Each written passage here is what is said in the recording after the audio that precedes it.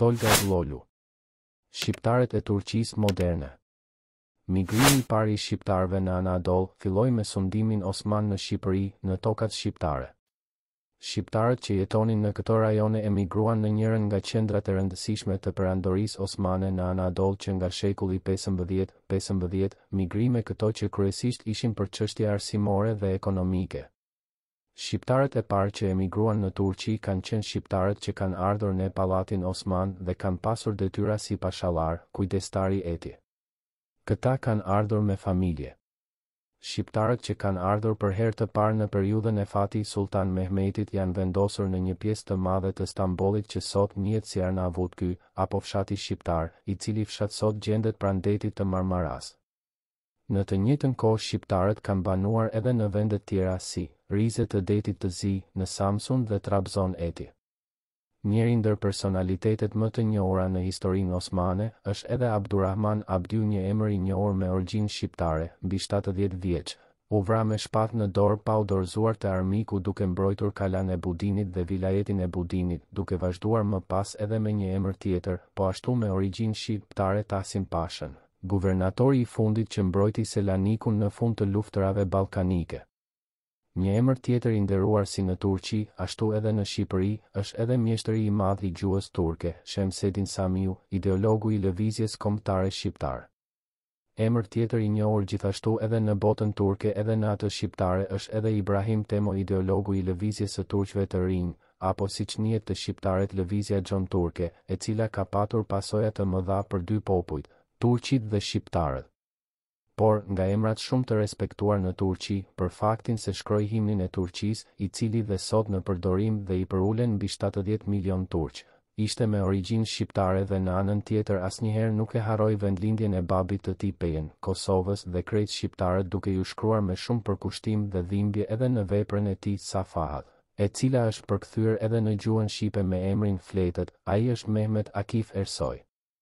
Në këtë periudhë përveç ekzistencës e tyre në stafin administrativ osman, shqiptarët kanë emigruar edhe në Anadol për arsyet ekonomike. Këto emigrime kanë vazhduar më pas edhe nëpër territoret e tjera shqiptare nga luftërat ballkanike dhe mbas luftës së parë botërore, për të shpëtuar nga slavët pas luftës së dytë botërore. Shqiptarët përbëjnë 70% të minoritetit turkfolës në Jugosllavi. Njëra nga arsye e emigrimit të detyruar e shqiptarëve në Turqi ishte edhe aspekti fetar. Në një studim të kryer në vitin 1965 në Turqi mbi bazën e refugjatëve, janë identifikuar 535.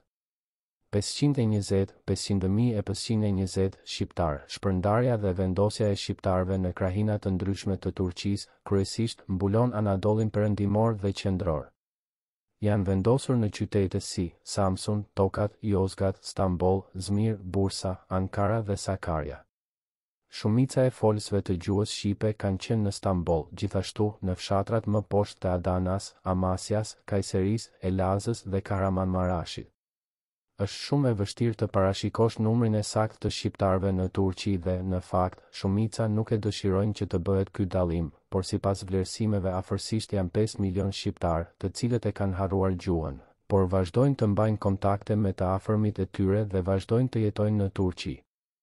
Jo vetëm në Turqi gjatë perandorisë osmane, pothuajse në çdo rajon të perandorisë, si në ushtri, shef të administratës civile, si një njeri të ligjit eti. Ne sot shohim rënojat e kolonisë me shqiptarë në të gjitha vendet e lindjes së mesme dhe në vendet afrikane. Me ata shpesh ballafaqohemi si një diplomat ministër sirian me origjinë shqiptare, si kryeministër në Arabinë Saudite, si një biznesmen me origjinë shqiptare në Libi dhe Egjipt, kolonitë shqiptare, pothuajse të gjithë prej tyre varen nga Turqia. E shikojnë Turqinë me dashuri dhe pothuajse të gjithë prej tyre kanë të afërmit në Turqi, me një fjalë Turqia u bë si një urë lidhëse e emigrimit për në vendet e lindjes së mesme, ku shumë familjar të tyre mbetën në Turqi. Sipas informatave që I kemi marrë nga njerëzit, vendet ku shqiptarët jetojnë janë Ankara, Sakarya, Çanakkale, Samsun, Antalya, Zmir, Tokat, Stambul, Bursa, Elaz, Konia, Manisa, Eskihir, Rize, Ktahia dhe Ain. Shumica më e rëndësishme e shqiptarëve jeton në Stambol, Zmir, Bursa dhe Sakarya.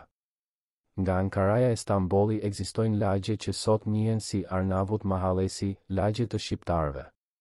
Shqiptarët në sundimin e perandorisë osmane kanë pasur përfitime të rëndësishme në aspektin e kulturës dhe jetës së shtetit. Reformat osmane dhe revolucionet e shekullit të 19 dhe 20 është e pamundur të mendohen pa kontributin e shqiptarëve dhe bosnjakëve. Shqiptarët që jetojnë në Turqi e ndjejnë veten si turqit.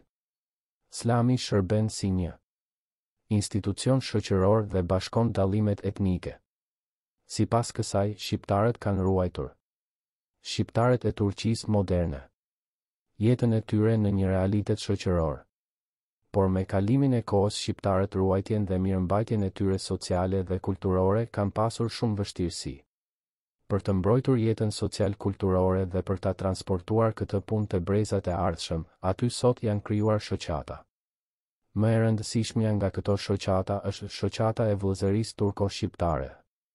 Në Turqinë e sotme jo vetëm në shoqatat që kanë krijuar shqiptarët, por edhe në të gjitha shoqatat ballkanike, shqiptarët luajnë rol shumë të rëndësishëm. Kur flasim për shqiptarët e Turqisë në përgjithësi, shikojmë se marrëdhëniet familjare janë shumë të lidhura. Traditat vazhdojnë të jenë të njëjtat sikurse që i vrejmë në Kosovë, PS, nuk mund të bëhet fjalë të sillen njerëzit pa respekt përpara të mëdhenjve. Babai dhe gjyshërit janë më të mëdhenj në familje të cilëve i merret gjithmonë mendimi. Ne vendet ku janë të mëdhenjt e familjes, çdo njeri sillet me kujdes. Për shembull, nuk mund të flitet me zë të lartë ose nuk mund të shtrihen njerëzit përpara stërgjyshërve. Një tipar i shqiptarëve që dihet në të gjithë Turqinë është inati shqiptar. Sipas disa shqiptarëve inati është tipar i mirë ndërsa për disa është tipar i keq. Ka një kulturë të rreptë të solidaritetit mes shqiptarëve, ata gjithmonë ndihmojnë në vështirësi njëri tjetrin. Në kuptimin e ngushtë nacionalizmi lokal është ruajtur në pikat më të larta. Sot, ka shkallë të ndryshme të kulturës dhe ruajtjes së gjuhës shqipe në Turqi.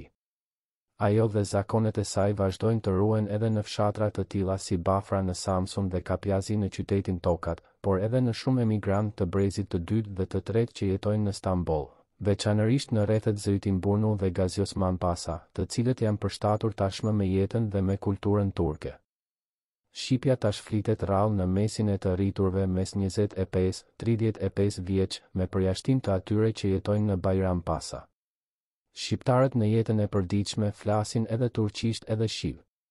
Ata preferojnë të flasin me njëri tjetrin në gjuhën shqipe. Megjithatë, nëse njëri prej tyre nuk është shqiptar, flasin turqisht. Mbështetja e shqiptarëve në Turqi në formësimin e strukturës turke sociale do të mbajë një vend të rëndësishëm në formësimin e së ardhmes. Kultura e kuzhinës shqiptare është shumë e pasur.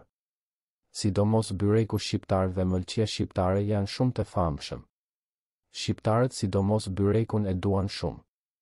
Paraardhësit e shqiptarëve për të siguruar ngrohje të trupit në ditët e dimrit hanin byrek të nxehtë.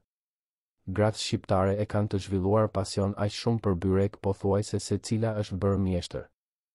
Emri i byrekut shqiptar është i dëgjuar në të gjithë Turqinë, ka 5 lloje byreku që kemi mësuar nga shqiptarët e Turqisë moderne.